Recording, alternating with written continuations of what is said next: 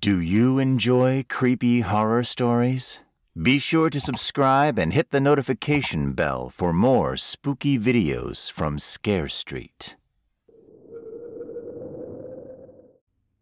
Berenice, a Tale by Edgar Allan Poe. Misery is manifold. The wretchedness of earth is multiform. Overreaching the wide horizon like the rainbow, its hues are as various as the hues of that arch, as distinct too, yet as intimately blended. Overreaching the wide horizon like the rainbow. How is it that from beauty I have derived a type of unloveliness, from the covenant of peace a simile of sorrow? But thus it is, and as in ethics evil is a consequence of good, so in fact out of joy is sorrow born. Either the memory of past bliss is the anguish of today, or the agonies which are have their origin in the ecstasies which might have been. I have a tale to tell, in its own essence rife with horror. I would suppress it, were it not a record more of feelings than of facts. My baptismal name is Aegeus. That of my family I will not mention. Yet there are no towers in the land more time-honored than my gloomy grey hereditary halls. Our line has been called a race of visionaries, and in many striking particulars, in the character of the family mansion, in the frescoes of the chief saloon, in the tapestries of the dormitories, in the chiselling of some buttresses in the armory, but more especially in the gallery of antique paintings, in the fashion of the library chamber, and lastly, in the very peculiar nature of the library's contents, there is more than sufficient evidence to warrant the belief. The recollections of my earliest years are connected with that chamber, and with its volumes, of which latter I will say no more. Here died my mother. Herein was I born, but it is mere idleness to say that I had not lived before, that the soul has no previous existence. You deny it, let us not argue the matter. Convinced myself, I seek not to convince. There is, however, a remembrance of aerial forms, of spiritual and meaning eyes, of sounds musical yet sad, a remembrance which will not be excluded, a memory like a shadow, vague, variable, indefinite, unsteady, and like a shadow too in the impossibility of my getting rid of it while the sunlight of my reason shall exist. In that chamber was I born, thus awakening, as it were, from the long night of what seemed, but was not, nonentity, at once into the very regions of fairyland, into a palace of imagination, into the wild dominions of monastic thought and erudition. It is not singular that I gazed around me with a startled and ardent eye, that I loitered away my boyhood in books, and dissipated my youth in reverie. But it is singular that as years rolled away, and the noon of manhood found me still in the mansion of my fathers, it is wonderful what stagnation there fell upon the springs of my life. Wonderful how total an inversion took place in the character of my common thoughts. The realities of the world affected me as visions, and as visions only, while the wild ideas of the land of dreams became, in turn, not the material of my everyday existence, but in very deed that existence utterly and solely in itself. Berenice and I were cousins, and we grew up together in my paternal halls. Yet differently we grew. I ill of health and buried in gloom, she agile, graceful, and overflowing with energy. Hers the ramble on the hillside, mine the studies of the cloister. I living within my own heart and addicted body and soul to the most intense and painful meditation, she roaming carelessly through life with no thought of the shadows in her path or the silent flight of the raven-winged hours. Berenice, I call upon her name, Berenice, and from the grey ruins of memory 1,000 tumultuous recollections are startled at the sound. Ah, vividly is her image before me now, as in the early days of her light-heartedness and joy. Oh, gorgeous yet fantastic beauty! Oh, sylph amid the shrubberies of Arnheim! Oh, naiad among her fountains! And then all is mystery and terror, and a tale which should not be told.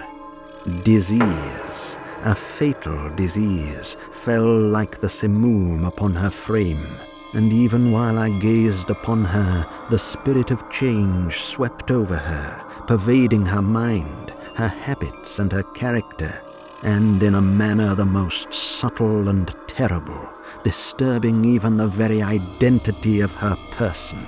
Alas, the destroyer came and went, and the victim, where was she? I knew her not, or knew her no longer, as Berenice. Among the numerous train of maladies superinduced by that fatal and primary one which effected a revolution of so horrible a kind in the moral and physical being of my cousin, may be mentioned as the most distressing and obstinate in its nature, a species of epilepsy, not unfrequently terminating in trance itself, trance very nearly resembling positive dissolution, and from which her manner of recovery was, in most instances, startlingly abrupt. In the meantime, my own disease, for I have been told that I should call it by no other appellation, my own disease, then, grew rapidly upon me, and, aggravated in its symptoms by the immoderate use of opium, assumed finally a monomaniac character of a novel and extraordinary form, hourly and momentarily gaining vigour, and at length obtaining over me the most singular and incomprehensible ascendancy. This monomania, if I must so term it, consisted in a morbid irritability of the nerves immediately affecting those properties of the mind in metaphysical science termed the attentive. It is more than probable that I am not understood, but I fear that it is indeed in no manner possible to convey to the mind of the merely general reader an adequate idea of that nervous intensity of interest with which, in my case, the powers of meditation, not to speak technically, busied and, as it were, buried themselves in the contemplation of even the most common objects of the universe. To muse for long unwearied hours with my attention riveted to some frivolous device upon the margin or in the typography of a book, to become absorbed for the better part of a summer's day in a quaint shadow falling aslant upon the tapestry or upon the floor, to lose myself for an entire night in watching the steady flame of a lamp or the embers of a fire, to dream away whole days over the perfume of a flower, to repeat monotonously some common word until the sound, by dint of frequent repetition, ceased to convey any idea whatever to the mind, to lose all sense of motion or physical existence in a state of absolute bodily quiescence, long and obstinately persevered in. Such were a few of the most common and least pernicious vagaries induced by a condition of the mental faculties, not indeed altogether unparalleled, but certainly bidding defiance to anything like analysis or explanation. Yet let me not be misapprehended. The undue, intense and morbid attention thus excited by objects in their own nature frivolous must not be confounded in character with that ruminating propensity common to all mankind, and more especially indulged in by persons of ardent imagination. By no means. it was not even, as might be at first supposed, an extreme condition or exaggeration of such propensity, but primarily and essentially distinct and different. In the one instance, the dreamer or enthusiast, being interested by an object usually not frivolous, imperceptibly loses sight of this object in a wilderness of deductions and suggestions issuing therefrom, until, at the conclusion of a daydream often replete with luxury, he finds the incitamentum or first cause of his musings utterly vanished and forgotten. In my case, the primary object was invariably frivolous, although assuming, through the medium of my distempered vision, a refracted and unreal importance. Few deductions, if any, were made, and those few pertinaciously returning in, so to speak, upon the original object as a centre. The meditations were never pleasurable, and at the termination of the reverie, the first cause, so far from being out of sight, had attained that supernaturally exaggerated interest which was the prevailing feature of the disease. In a word, the powers of mind more particularly exercised were, with me, as I have said before, the attentive, and are, with the daydreamer, the speculative. My books at this epoch, if they did not actually serve to irritate the disorder, partook, it will be perceived, largely in their imaginative and inconsequential nature of the characteristic qualities of the disorder itself. I well remember, among others, the treatise of the noble Italian Coelius Secundus Curio, De Amplitudine Beati Regni Dei, Saint Augustine's great work, The City of God, and Tertullian's De Cani Christi, in which the unintelligible sentence, Mortuus est die filius, credibile est quia ineptum est, et sepultus resurrexit, ceratum est quia impossibile est, occupied my undivided time for many weeks of laborious and fruitless investigation. Thus it will appear that, shaken from its balance only by trivial things, my reason bore resemblance to that ocean crag spoken of by Ptolemy Hephaestion, which, steadily resisting the attacks of human violence and the fiercer fury of the waters and the winds, trembled only to the touch of the flower called asphodel. And although to a careless thinker it might appear a matter beyond doubt that the fearful alteration produced by her unhappy malady in the moral condition of Berenice would afford me many objects for this exercise of that intense and morbid meditation whose nature I have been at some trouble in explaining, yet such was not by any means the case. In the lucid intervals of my infirmity, her calamity indeed gave me pain, and taking deeply to heart that total wreck of her fair and gentle life, I did not fail to ponder frequently and bitterly upon the wonder-working means by which so strange a revolution had been so suddenly brought to pass. But these reflections partook not of the idiosyncrasy of my disease, and were such as would have occurred under similar circumstances to the ordinary mass of mankind. True to its own character, my disorder revelled in the less important but more startling changes wrought in the physical frame of Berenice, and in the singular and most appalling distortion of her personal identity. During the brightest days of her unparalleled beauty, most surely I had never loved her.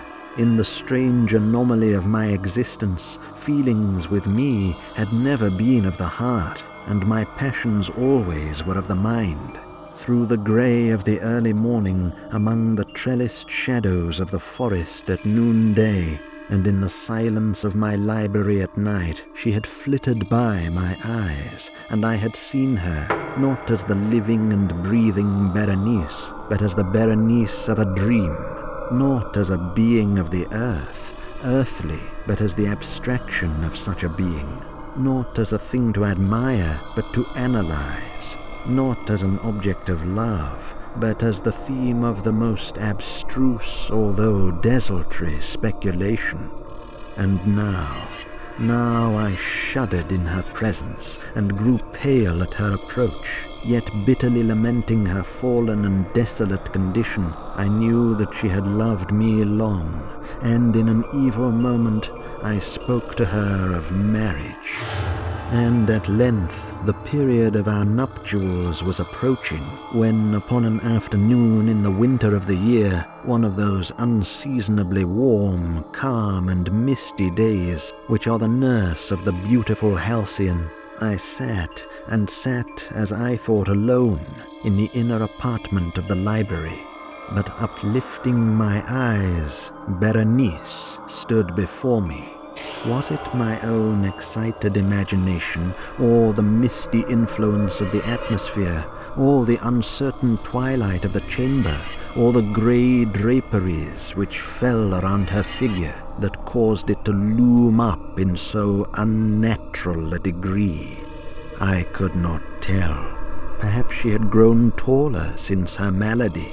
She spoke, however, no word, and I, not for worlds could I have uttered a syllable. An icy chill ran through my frame, a sense of insufferable anxiety oppressed me, a consuming curiosity pervaded my soul, and sinking back upon the chair, I remained for some time breathless and motionless, and with my eyes riveted upon her person.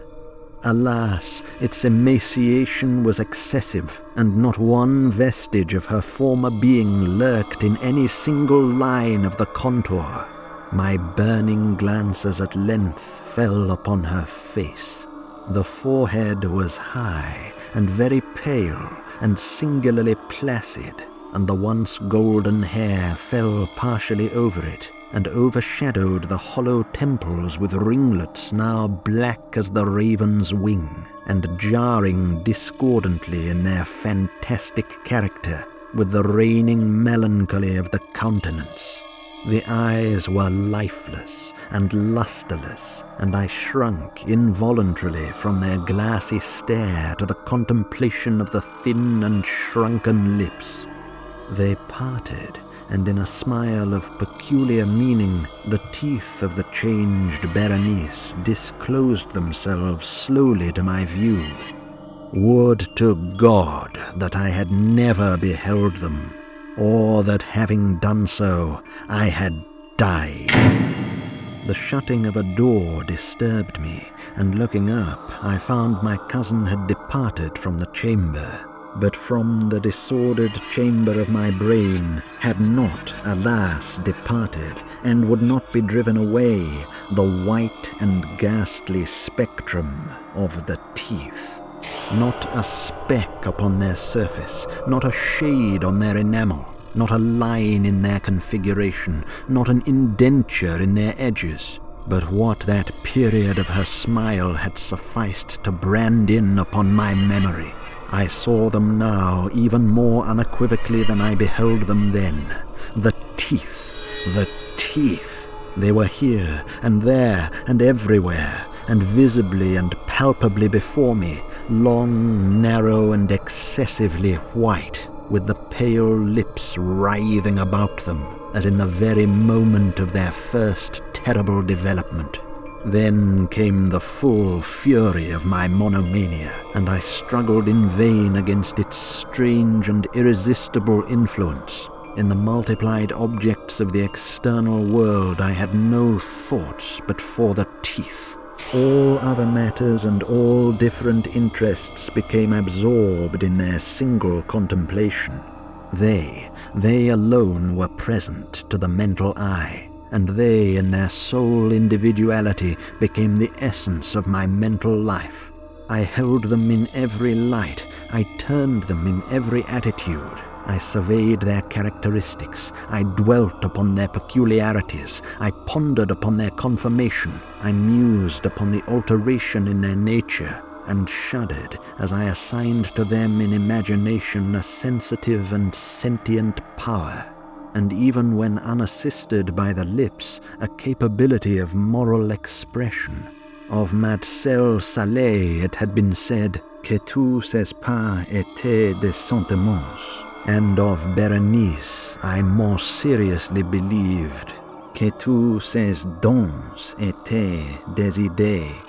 And the evening closed in upon me thus, and then the darkness came, and tarried, and went, and the day again dawned, and the mists of the second night were now gathering around, and still I sat motionless in that solitary room, and still I sat buried in meditation, and still the phantasma of the teeth maintained its terrible ascendancy, as with the most vivid and hideous distinctness it floated about amid the changing lights and shadows of the chamber.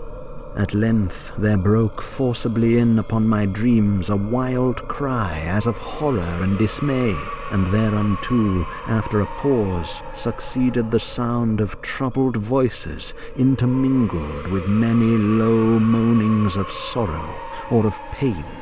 I arose hurriedly from my seat, and throwing open one of the doors to the library, there stood out in the antechamber a servant maiden, all in tears, and she told me that Berenice was no more. Seized with an epileptic fit, she had fallen dead in the early morning, and now, at the closing in of the night, the grave was ready for its tenant, and all the preparations for the burial were completed. With a heart full of grief, yet reluctantly and oppressed with awe, I made my way to the bedchamber of the departed. The room was large and very dark, and at every step within its gloomy precincts I encountered the paraphernalia of the grave. The coffin, so a menial told me, lay surrounded by the curtains of yonder bed, and in that coffin, he whisperingly assured me, was all that remained of Berenice. Who was it, asked me, would I not look upon the corpse? I had seen the lips of no one move, yet the question had been demanded, and the echo of the syllables still lingered in the room. It was impossible to refuse, and with a sense of suffocation I dragged myself to the side of the bed. Gently I uplifted the sable draperies of the curtains.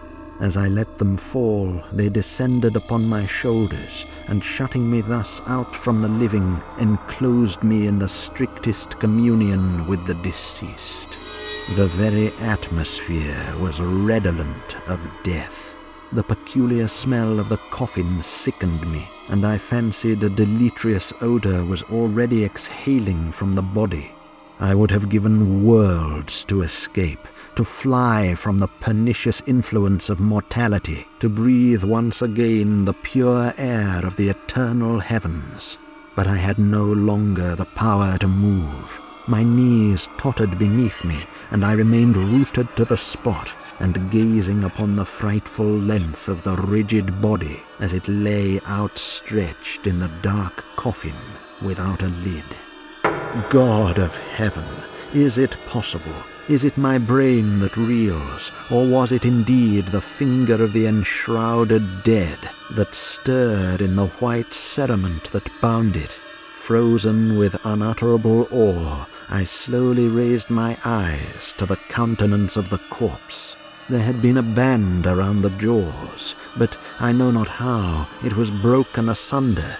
The livid lips were wreathed into a species of smile, and through the enveloping gloom, once again there glared upon me in too palpable reality the white and glistening and ghastly teeth of Berenice. I sprang convulsively from the bed, and uttering no word, rushed forth a maniac from that apartment of triple horror and mystery and death.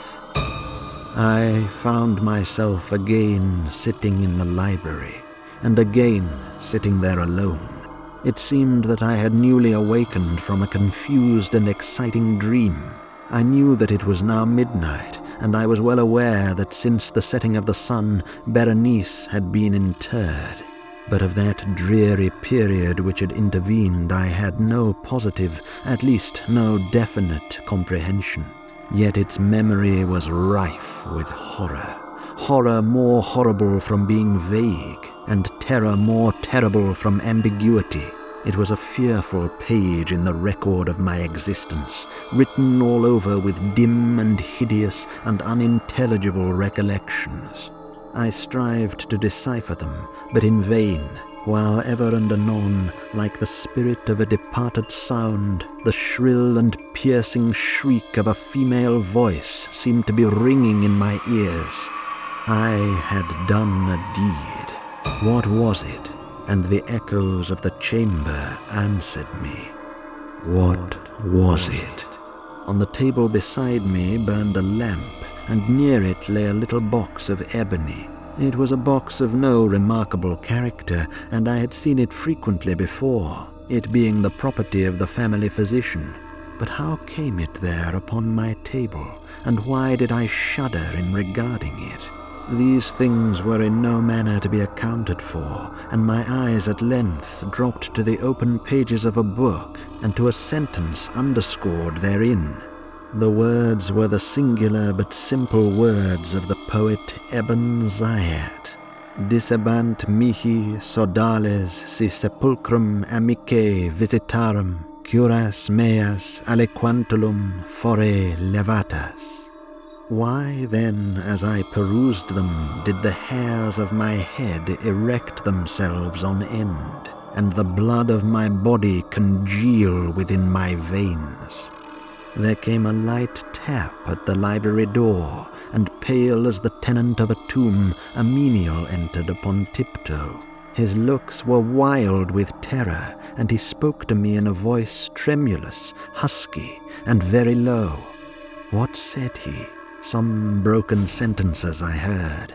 He told of a wild cry heard in the silence of the night, of the gathering together of the household, of a search in the direction of the sound. And then his tones grew thrillingly distinct as he whispered me of a violated grave, of a disfigured body discovered upon its margin, a body enshrouded, yet still breathing, still palpitating, still alive. He pointed to my garments. They were muddy and clotted with gore. I spoke not, and he took me gently by the hand, but it was indented with the impress of human nails. He directed my attention to some object against the wall. I looked at it for some minutes. It was a spade. With a shriek, I bounded to the table and grasped the ebony box that lay upon it, but I could not force it open, and in my tremor it slipped from out my hands and fell heavily and burst into pieces, and from it, with a rattling sound, there rolled out some instruments of dental surgery, intermingled with many white and glistening substances that were scattered to and fro about the floor. Are you looking for more creepy horror stories? Click the link in the description or search Scare Street on Audible for a list of all our bone-chilling titles. Don't forget to like, subscribe, and hit the notification bell for more spooky videos from Scare Street. See you in the shadows.